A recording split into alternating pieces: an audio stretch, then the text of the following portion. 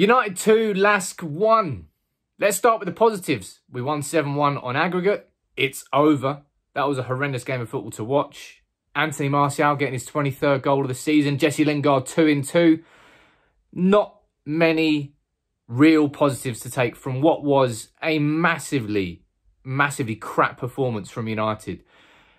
And for me, the main focus of this whole match reaction has to be on the need for new signings, because Manchester United's starting 11 is fantastic, up there with the best in the league.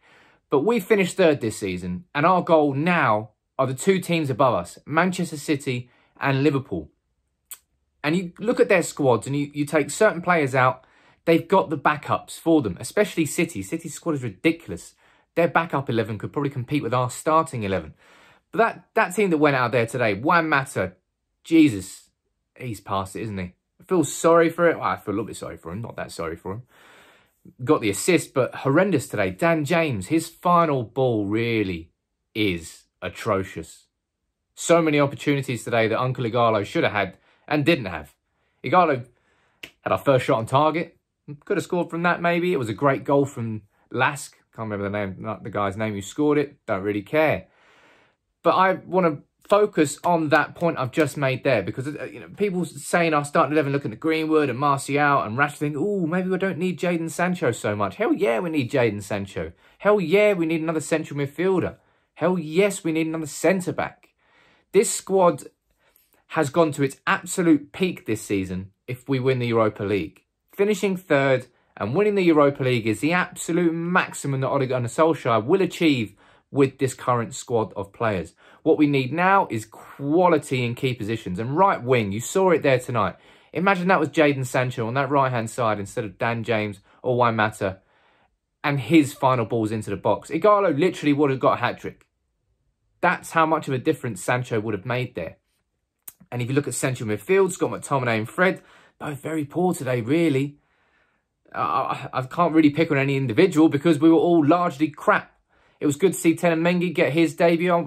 I'm as excited to see how Mengi comes through as I was about Tuanzebe. He went on loan to Villa and had a stunning season. And this season is just unlucky for him and knee injuries. But it'll be exciting to see what happens with Mengi. But he's got a debut, so he'll remember that. So congratulations to Mengi. But it was a largely forgettable performance in what was a largely forgettable match. United were 5-0 up after the first leg. Tonight was like a pre-season exhibition match. It was just, we just needed not to lose by 5 goals and we were through to the Europa League quarter-final, which we are now. And let's see what goes on there. Lukaku bagging his 30th goal for the season for Inter. You know we're playing Inter at some point in this tournament and hopefully we're knocking them out. But I just want everybody to agree with me because I think I'm right on this and I think you all know it anyway.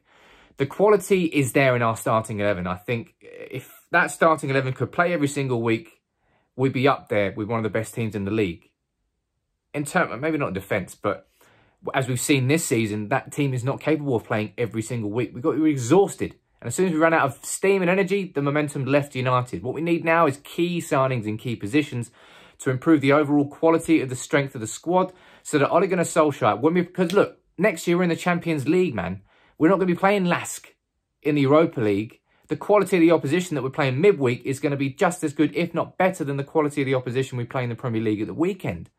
So we need a squad that's capable of playing quality teams 3 times a week. And at the moment, we do not have that. And if we don't invest properly this summer, we're going to be left short.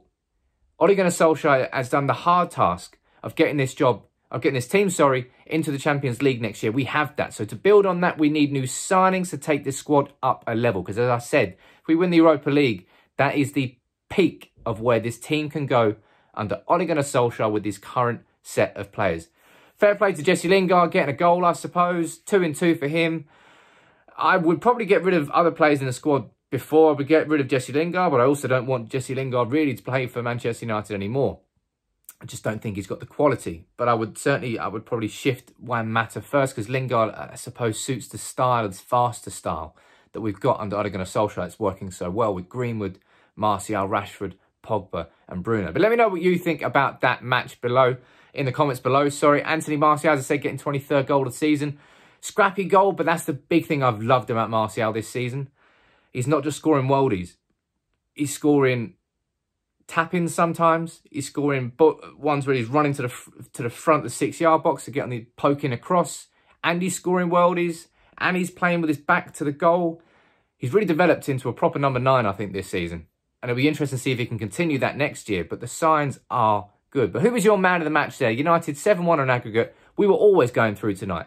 It was an exhibition game. But United need new signings in a variety of positions to strengthen the quality of this squad outside that starting 11. Whether that's in signing squad players to improve the overall squad or signing players like Sancho to improve the starting 11 to push someone like Greenwood down into somebody who can play in that position but won't be relied on every single week, which he shouldn't be for Mason Greenwood. Too young for that anyway. But let me know what you think in the comments below. 7-1, easy after the second half. First half was abysmal, much better in the second half, but it was always going to be a pre-season feeling in front of an empty crowd after 5-0 in the second leg of the Europa League round of 16. It's exactly what it turned out like. But at least we won, and at least that game is over, so we haven't got to watch any more of it, because it was like pulling teeth at times, wasn't it?